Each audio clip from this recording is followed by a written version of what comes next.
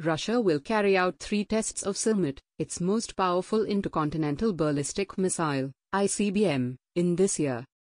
3 launches of the Sarmat ICBM will be carried out as part of flight development tests in 2021, a source close to the Russian Defense Ministry was quoted as saying by government-owned TASS news agency today. First test of the Sarmat will take place in the third quarter of 2021. Sources from the modern defense industry revealed that the test launches would be performed from a silo at the Plesetsk Space Center in northwestern Russia. A field at the Kura testing range on Kamchatka will be the target for the first test. One of the 3 missiles is expected to be fired at its maximum range. State trials of the ICBM are due to begin in 2022.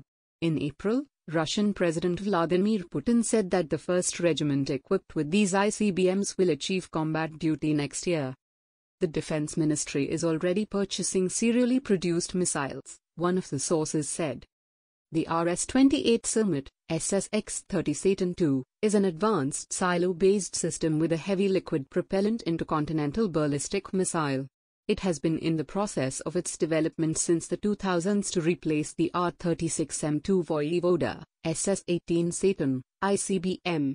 It weighs about 200 tons and has a payload of around 10 tons.